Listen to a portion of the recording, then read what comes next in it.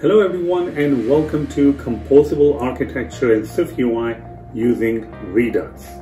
My name is Mohammad Azam and I will be your instructor. When you're building SwiftUI applications, you have several choices for your design patterns. You can use MVVM design pattern or you can use MVC design pattern, and for this course we'll be using the Redux architecture. Redux architecture is actually quite famous in web applications, especially when you're designing your React applications. It allows you to provide a unidirectional flow for your data. Let's go ahead and check out the contents of this course. You will start by understanding the Redux design pattern and what problem it solves when building applications.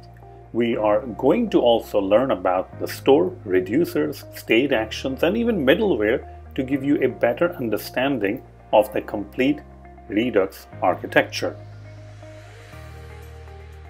Next, you're going to learn how to create a very simple Redux application. This application is going to allow you to exercise all the concepts and put them in practice. Next, you're going to learn about combining multiple reducers into a single root reducer. Combining multiple reducers will allow you to follow a single responsibility principle, and each reducer will be responsible for updating only the slice of the global state.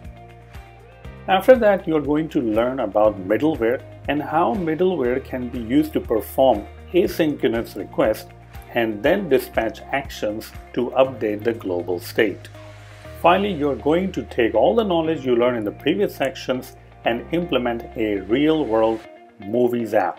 The Movies app will integrate with OMDB API and allow the user to search and fetch details of a particular movie. And finally, you're going to learn how to create a location-aware app called Restroom Finder. Restroom Finder app is going to list all the closest restroom to your current location, and it will even allow you to get directions to each location. I really hope that you will enjoy this course and you will implement the Redux architecture for your next SwiftUI application.